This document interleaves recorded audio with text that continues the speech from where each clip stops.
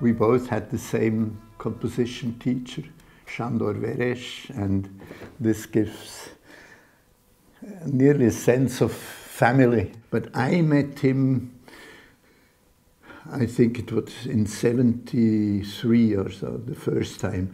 But I was leading the SIMC group in Basel for modern music, and there we programmed Kurtág already in the '60s.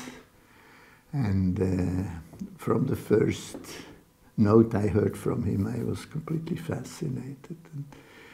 And I think till today he is very unique in the world of composers, that every note he writes is essential. There is never an idea of small talk. There is never an idea of wanting to please somebody or audience. For him, it's only the truth is the essential, that you never can lie when you make music. The sense of a phrase in music, that every musical period or sentence is really one phrase, one bow, and it has tension, detention, and not single abstract notes or abstract intervals.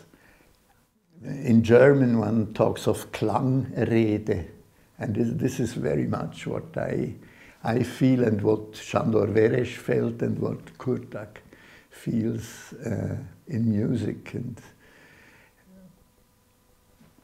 And this is probably the most striking similarity. I'm unable to write music without having the sense of a melodic sense of the notes. For me, melody is absolutely not old-fashioned. It's a thing that was lost, but for me, it's essential.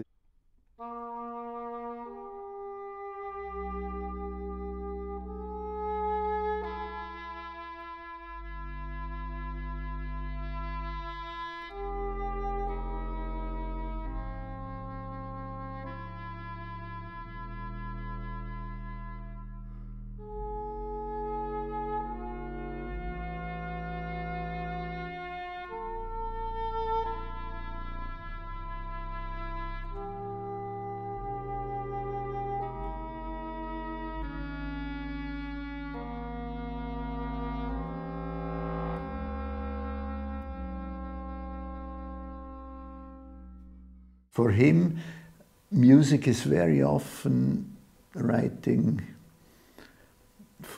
when somebody dies, a memoriam. And because music is the only art who can go beyond the threshold of life and death. It's like Orpheus, who went to the underworld as musician, and not the painter went to there, because when the words stop, the sound starts, probably. It's a sort of meta language who comes after the words are at their end. And this is Yuri's way to write those memorial pieces, but it's also my way. For most dead friends, I write a piece. Sometimes I not even write in memoriam, but just the name or so.